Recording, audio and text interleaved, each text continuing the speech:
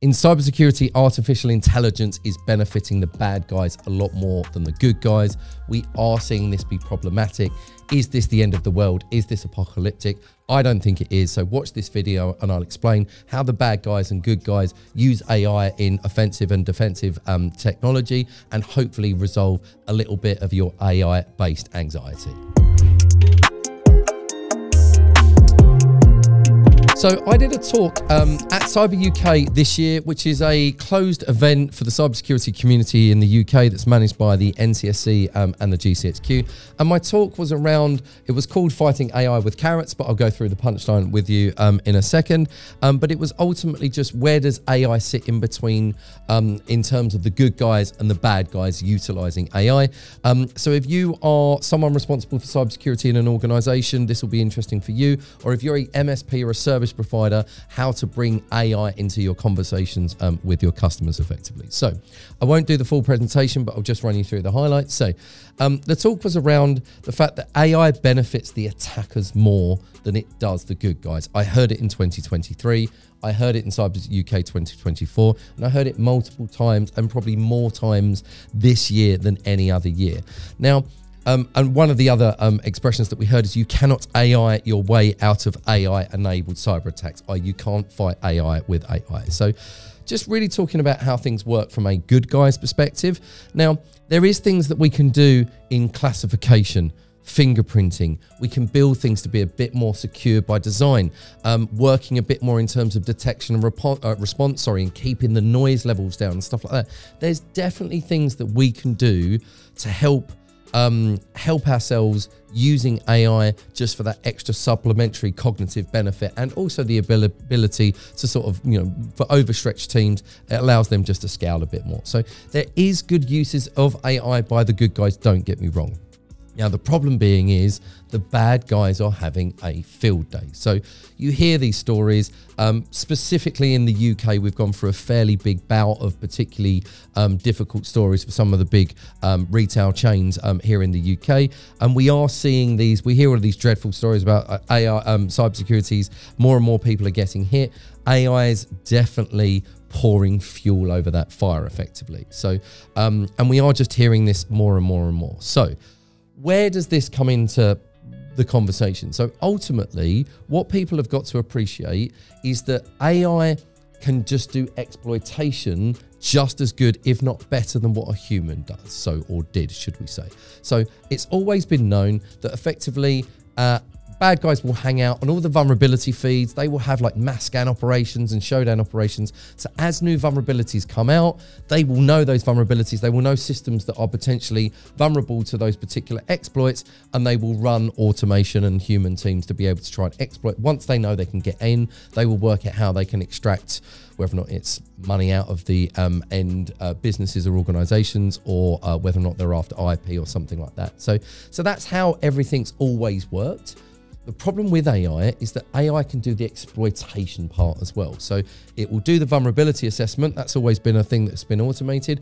But when there's exploitations, it can use big GPT style exploitation database, fire exploits at vulnerable systems, but not just fire and forget these exploits. It can take telemetry back from what their systems are sending back, and the AI can change stuff on a fly. What this basically means, it's a neat trick from AI, but what this basically means is that the AI can do most of the work where humans had to get involved, where humans would usually be involved earlier in the sort of kill chain, as it were.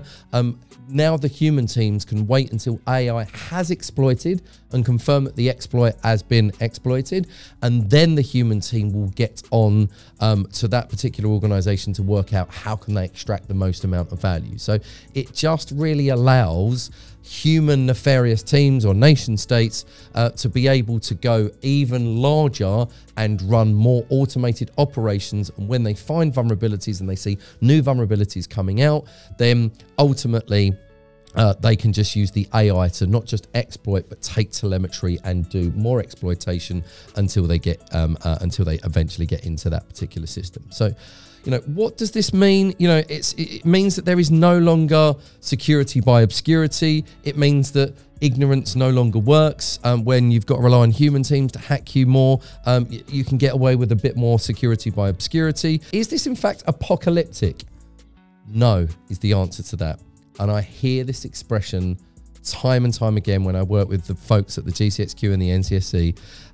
It's just a lovely expression of eat your greens or eat your vegetables, effectively. What this basically means is you need to do those core fundamental things of keeping your system safe, making sure they're patched, making sure they're locked down, making sure that configuration is done correctly. This is a hygiene exercise. With, notwithstanding zero-day attacks, a well locked down platform that has no vulnerabilities, that is configured correctly using standard technology from Microsoft and 365 and things like that, is almost unhackable by even the top teams on the planet. Again, notwithstanding 0 days, it's the configuration, misconfiguration, management of vulnerabilities, the ability to get hacked by via your service desk by some kind of social engineering exercise. That's where people really fall short, and that's where they end up getting hacked. If you've got a well locked down platform, it is almost impossible for you to be hacked. The problem is that most of us don't have these well locked down platforms. So the general advice that I keep hearing at these events is eat your greens or eat your vegetables. And that's just where RoboShadow comes in, just to do that full end-to-end from an external attack surface perspective, right through to the agent, the internal networks, pulling in that data from 365 and understanding, triangulating all of your data. We spend a lot of time helping people heal in terms of patching, now Windows updates, config and benchmarks and things like that. So it's just keeping on top of all of those hygiene elements from a cybersecurity perspective to be able to keep yourself safe. So I can't remember, so I might have to fact check myself, but the time window of when vulnerabilities are disclosed to the average people getting hacked used to be weeks.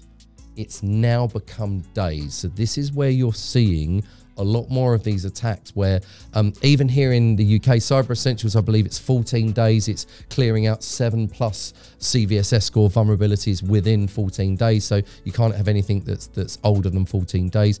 Now we are getting to a situation where the AI will sit on the vulnerability feeds. It will do the exploitation. It can come from days of exploitations coming out, and sometimes even hours, unfortunately. So hopefully that gives everyone a run through. Hopefully that will resolve some of your AI-based anxiety as well.